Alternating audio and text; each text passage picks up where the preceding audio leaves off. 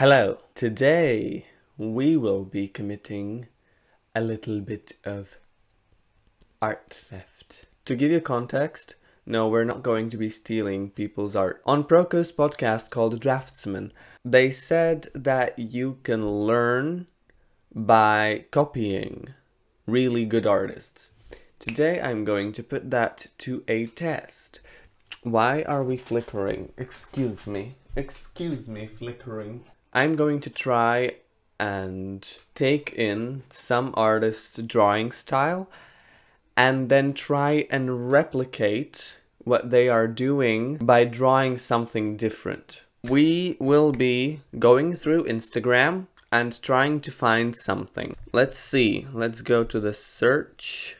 We are interested in this page, which, as I understand, is our discovery page. I am definitely instantly drawn to something like this. It is very much like something that could be learned from, something that is doable, something that is not realism, because that takes a very long time, and this video won't even be anywhere near to covering how much time that actually takes. Let's check out what more does this user has to offer. I love this art style. I like the really harsh kind of shadows. So this is account number 1, I guess. So yeah, definitely not this. That I've always wanted to draw kind of these picturesque, nature-y thingies. So we will have to literally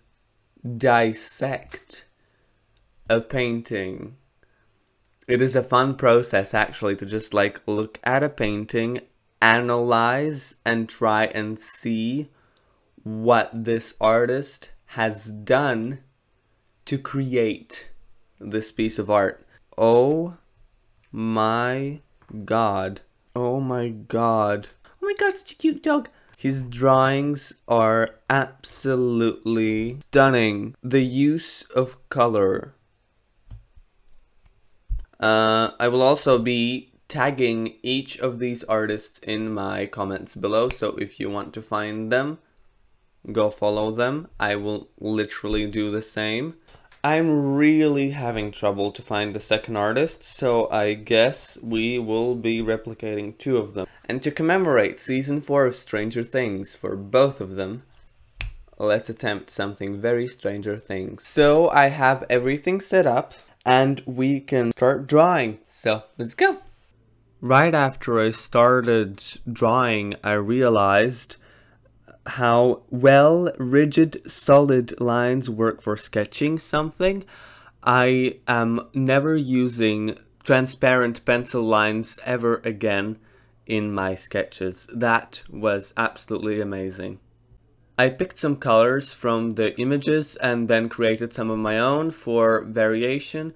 I had quite a lot of trouble finding the right brush for the actual color painting part of the drawing, but at the end I managed to find one, and it was really nice to be able to really quickly block in all the shapes of the colors and all the shadows. I went into a little bit more of a detail when I was drawing the red finny thingies, and I went into detail with the teeth, but that's mostly because I wanted the viewer to point the attention towards that.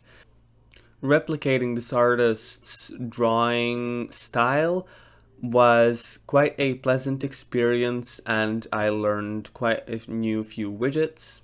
At the end I added some highlights and called it a day. Okay, so that is it for the first drawing. If we put that next to it, I think I did pretty okay actually. Of course mine is nowhere near as perfect as his. I also tried to replicate that shaky effect he did on the drawing next to it, like here on the arms and on the those things as well, like the shaky effect. The more I look at his art, I am also tempted to choose not something like this, something like this, which is a little bit more sketchy.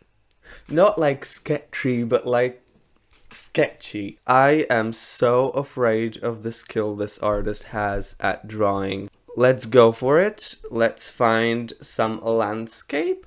Let's look at his art and try to steal his style. With this piece, I decided to challenge myself just that one bit more and to combine two images into one drawing. And this was very interesting. I looked for solid 30 minutes at his art and tried to understand how and where and in what ways he is making the shapes for his painting.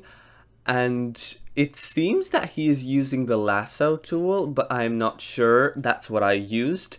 That's what I ended up using to paint this. And it was quite finicky. I will say that I didn't like using the lasso tool for making all the shapes.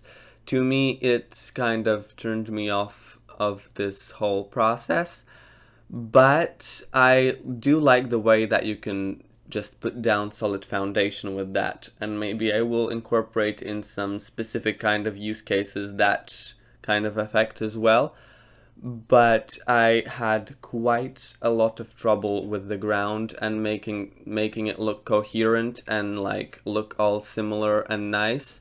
It was quite the trouble for me.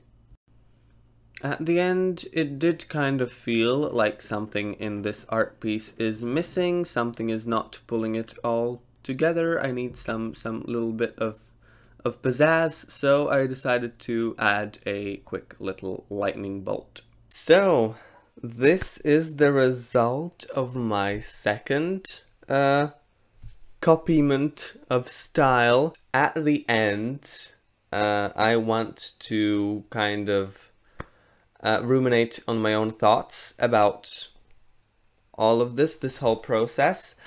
I think this is a really good learning opportunity. I don't condone particularly full-on copying other people's style. This is more kind of learning through visually taking in how they are doing art and just kind of applying their methods to your own working process. I've never tried sketching with like rigid lines. I've always like used like really fuzzy pencils lines. Strong lines for sketching for some reason was liberating, and it's a lot less messy than what I have been doing previously. So I will definitely incorporate that for my sketches. I will definitely do more of this. This was so fun. I might even do a whole episode 2 of copying people's art styles. Thank you for watching the video. People I copied, their Instagrams and if they have their YouTubes will be linked below. And also all of my social media links you can also find below. I stream on Twitch every Saturday at 6 p.m. UTC. See you in the next video.